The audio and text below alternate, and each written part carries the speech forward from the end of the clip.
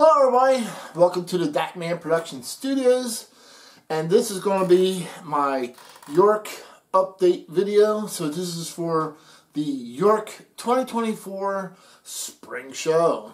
So for those of you who are going to the TCA Eastern Division York Train Show or considering it, and especially if this is your first time, please stay tuned for the rest of this video, because there's going to be a couple of announcements and I'll give you some tips and stuff like that of York and what to expect. So first things first, for those who read my community post, I made a post about important rule changes at the TCA Eastern Division show. So as most of you know, the TCA Eastern Division had brought me on as their official videographer for the York show 2 years ago. And when they first approached me, the first thing I asked is, how am I supposed to be your videographer if there's no photos or videos allowed to be taken? I heard this was your rule. And then they explained to me there is photography allowed in the purple and orange holes only. So I agreed to that. And behind the scenes of me doing this, over the last couple of years, I've been pounding and pounding and pounding them, saying, hey, we need to change this, because in today's world, social media is a big thing. And how can you promote a show without showing it on the social media networks such as Facebook, Instagram, YouTube, whatever have you? We need to lax on this rule. There are certain things that people may not know about the TCA and how it works. Sort of reminds me of how the government works in a way, in a good, better way actually. So what happens is one person cannot make a change within the TCA Eastern Division organization. So a person presents an idea, like myself. I became a TCA member, so I presented this idea, because one of the requirements of me becoming a videographer is I had to become a TCA member, which I did. And so now I can spin these ideas. Okay, this is an idea. This is what I think we should do. Eliminate the rules for photography and allow it in all the halls, not just only two, all across the board. Okay, so then we have to take it to the next step. So I present that to the president. Well, even the president himself just can't say, okay, we're going to do this. This is the new rule. No more, we're going to make this rule change. So that has to get presented to a board, and it has to get voted on. So this is the way they work behind the scenes. And anybody who's a TCA member can attend these meetings. And they generally have them during the York show as well. So Bob went ahead. Bob Bueller is the president of the TCA Eastern Division. He presented this to the board, this idea of, okay, let's eliminate the rule of, for this photography rule. Let's allow videos and photos in all the halls. And so you have to present to this panel why it's a great thing to change the rule and how it will benefit them. Happy news is that they voted to eliminate this rule, and it was unanimously voted on. Everybody agreed to take this rule away. So now photography is allowed in all the halls. Now I just got off the phone with Bob Bueller, so hopefully you guys are watching, and so this is an important announcement. So the rule change was unfortunately done after the handbooks were given out. So the handbook still says no photography, but it is photography is allowed. So with that being said, you know, I made some suggestions to Bob. Let's make up some signs to put in on the hulls. Photography is allowed, or make sure the hull captains know, because this is all stuff that's going to be new to them. So please be understanding that this photography thing is going to be new to TCA members who've never been exposed to this before. And for somebody who's never been exposed to it, it can be very, very overwhelming. Yeah, of course, to a YouTuber like me, it's no big deal. But the people who generally sell are, you know, it can be overwhelming and stressing. So the reason why I'm mentioning this is because even though the rules have been changed to allow photography, the TCA is asking those who are wanting to do video blogs and photography to please be respectful to the sellers and the vendors, because they're not all going to want to be willing to have their stuff put on video. Please understand, they still have that right to say no photography, even though the TCA says there is. So for those who want to do these video blogs, the TCA would like to have you ask the vendor or the person who's at the table if it's okay if they include their table of trains in their video. Again, I can't stress this enough. Even though the TCA changed the rules to allow photography, there could still be people who don't want photography, and that is still within their rights. Even for me, Dachman Productions, people know me as doing these video vlogs, as many have called them. The younger generation calls them vlogs. Of me going to the train show. I call them train show tours. The younger generation calls them vlogs. So even when I go to like a Greenberg show, or I go to even Allentown, as a, you know, I'm a guest of Allentown, I will have a couple people who rather not have their stuff on video. And when they tell me, you know, please no video, I say not a problem. I respect you as a vendor, and I move on. That's it. So Bob Bueller, the president of the TCA, did want me to mention that, to please ask the vendors if they're comfortable with having their stuff on the video when you go to the shows. So we got some exciting news for the TCA. Nicholas Smith will be returning to the TCA Eastern Division show. For those who don't know, Nicholas Smith is in Broomall, Pennsylvania, so make sure you pay a visit to them. And speaking of hobby shops and vendors, if you are on the border, and I understand in this economy and times, it's very expensive, but if you can make it, please go.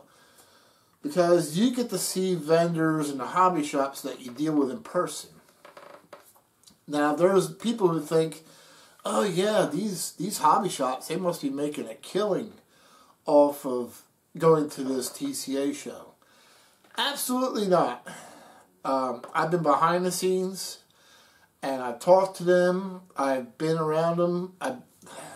I can tell you hands down, there's one reason why these hobby shops and vendors come to the train shows. And that's because of you. You people who attend the shows. They do it for you guys. Most of the time, these hobby shops, believe it or not, will be lucky to break even.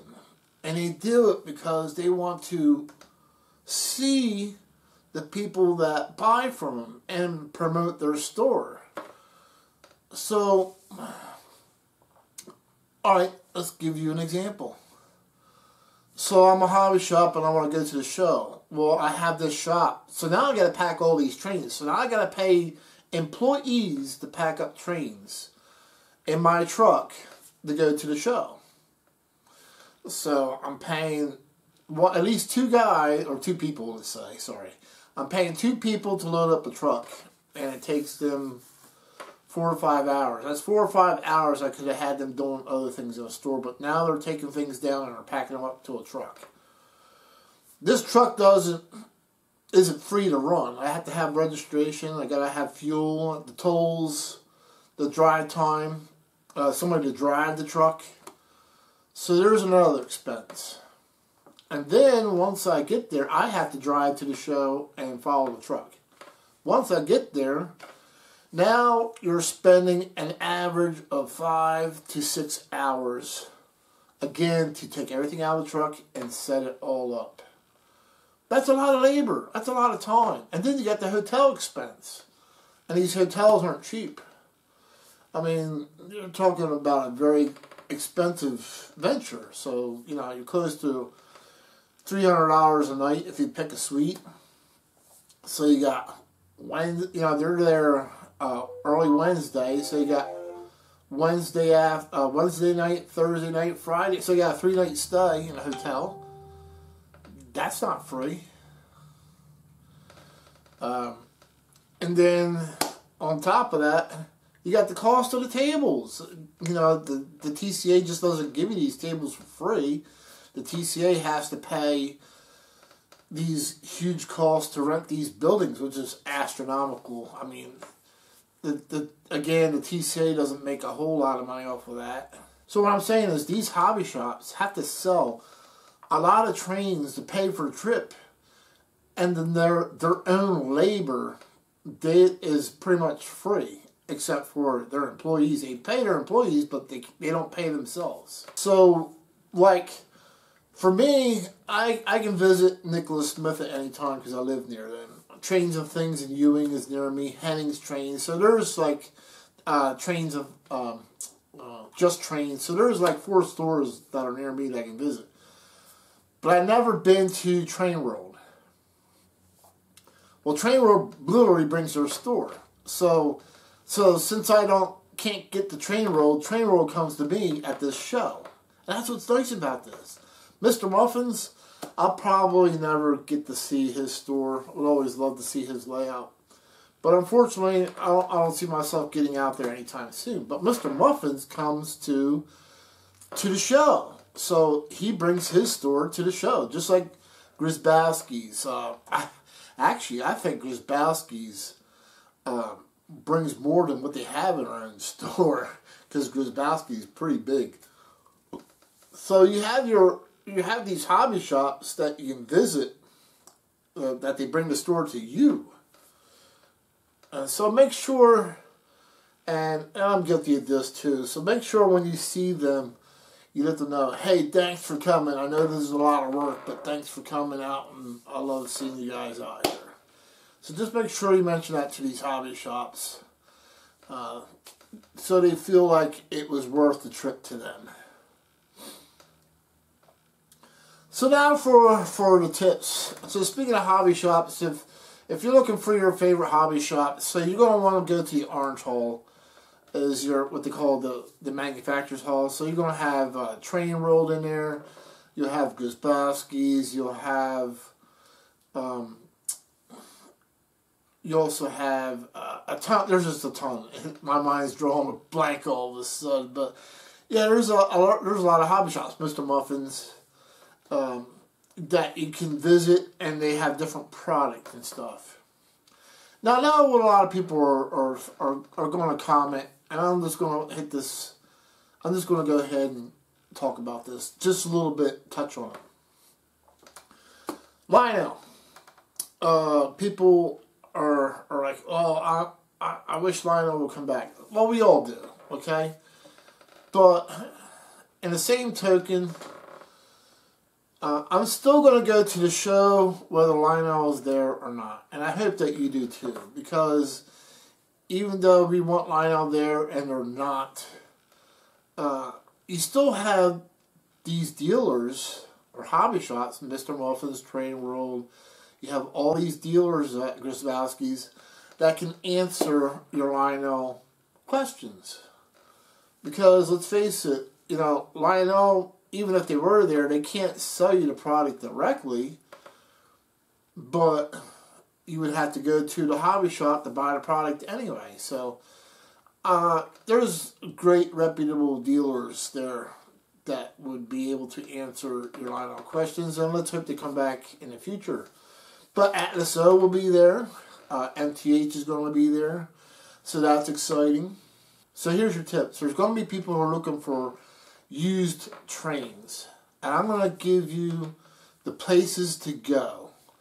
So when you get the TCA and you're looking for that special modern piece, now I'm not talking about post-war or MPC.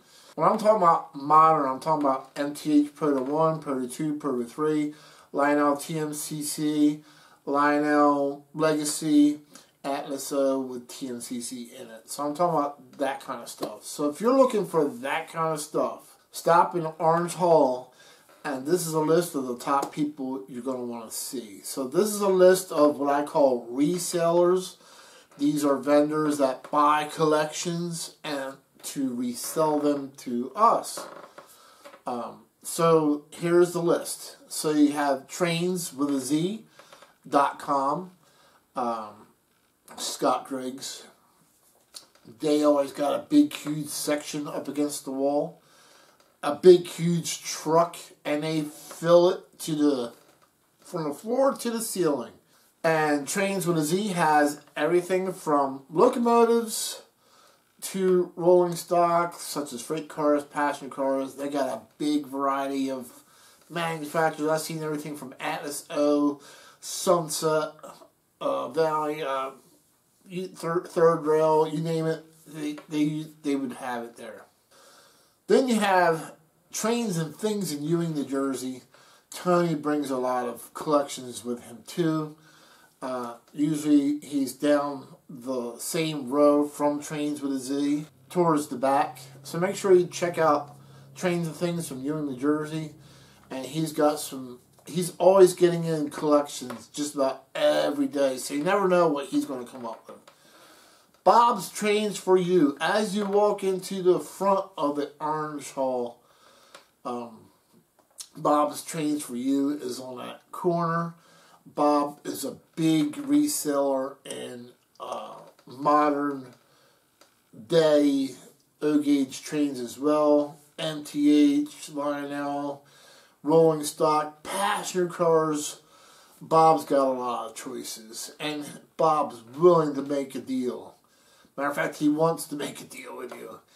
And then you have Vince's Trains. That's another one that has quite a bit of used locomotives, usually in pretty good condition from what I've seen. People really loved the video that I did that included Vince's Trains, and they were wondering, how do I contact this guy, because he had so much great stuff he had up for sale. And I'm super excited for this show.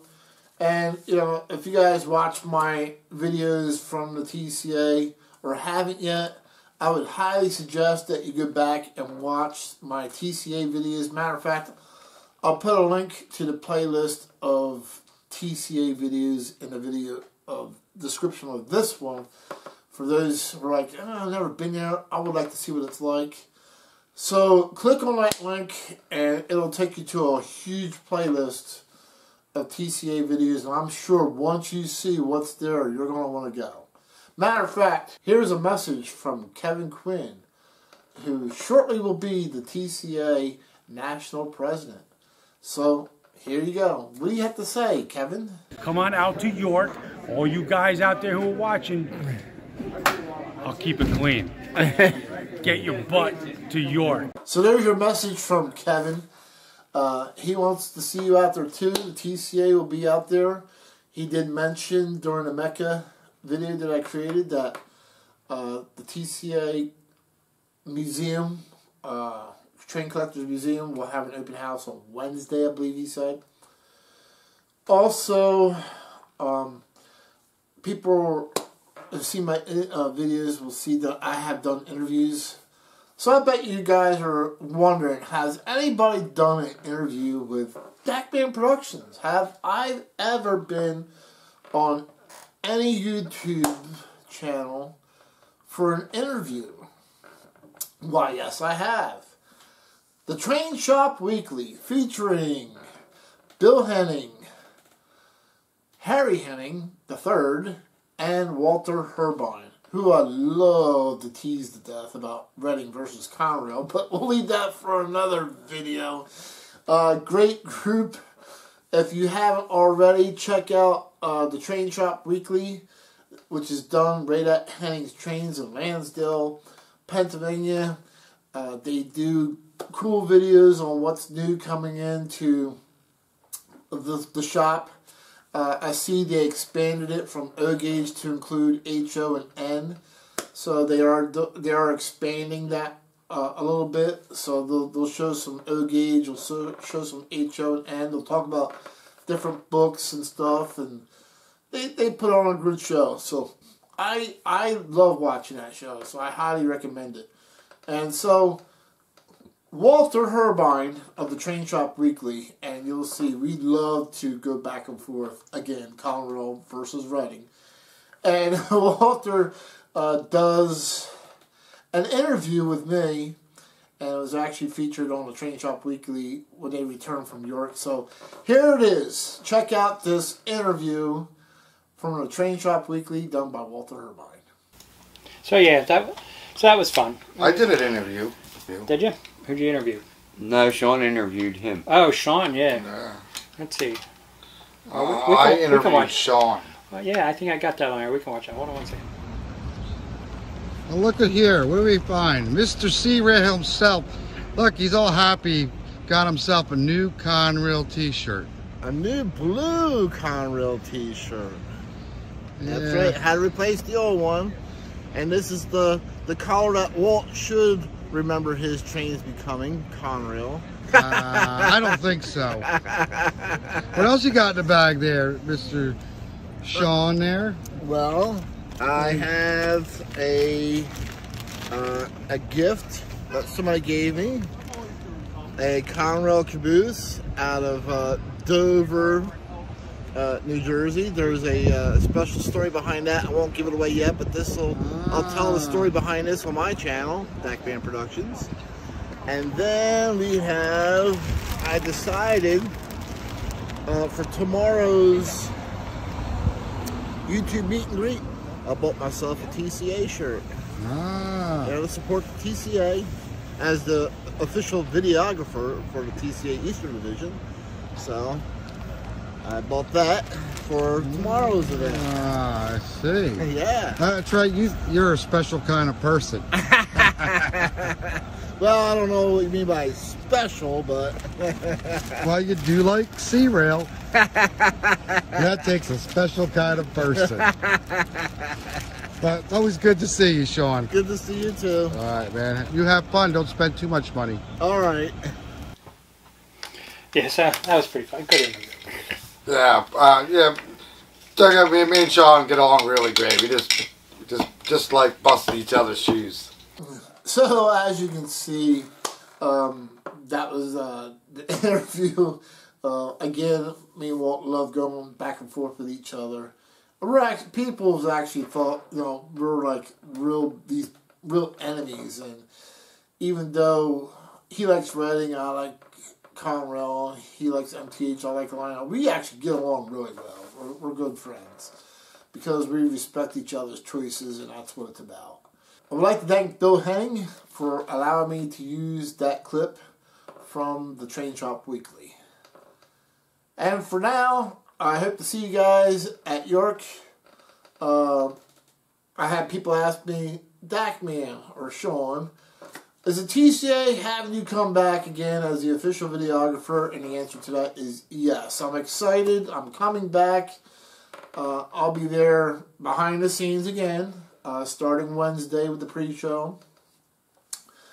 I'll be, now that the buildings are all open, because usually I was only between the Purple Hall, the Orange Hall, and the Black Hall. So, I was bouncing around between those three, but now I got the whole entire place. So you never know. Most of my time will probably be spent in the Orange Hall, but I hope to run into you guys and say hello. And speaking of Black Hall, the Black Hall will once again be dedicated to the standard gauge module guys. Great group of guys. If you like standard gauge trains or don't even know what standard gauge is, pay them a visit. And that hall is, the Black Hall is open to the public. Speaking of the public, the TCA Eastern Division show is just not for members. If you are public, you can still attend the show Friday and Saturday, but you're limited to the Orange Hall, Purple Hall, and Black Hall only. However, if you change your mind, and if you plan it just right, shh, don't tell anybody I told you the secret, but I don't think the TCA wants you to know this, but if you plan it just right, you can get a trial membership instead of paying the full price. Get a trial membership for $20, which covers you for 6 months. Which means if you get the trial membership at the day of the spring TCA show, that will cover you for membership for the fall show. So all you'll have to do is buy a ticket, and then you'll have access to all of the buildings. But shh, that'll be our secret. But remember, that trial membership is only a one-time use. So next year, they're going to know that you did that, and they're going to want you to join. But at any rate, so it gives you an inside look of the benefits of being a TCA member, which, by the way, if you do join the TCA, it gets you into the museum for free. Wow. But anyway, I hope to see you guys there. This video is long enough. Catch you guys later. Catch you trackside. Catch you at the show. Goodbye.